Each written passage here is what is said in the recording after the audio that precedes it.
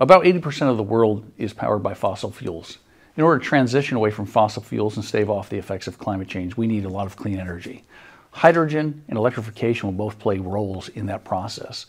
But we know we need hydrogen to fill in the gaps of our economy where we can't electrify, most notably heavy-duty transportation and heavy industry. And so that's where we'll apply all the clean hydrogen that we're producing to decarbonize those sectors of our economy. And as a company, we're investing $15 billion by 2027.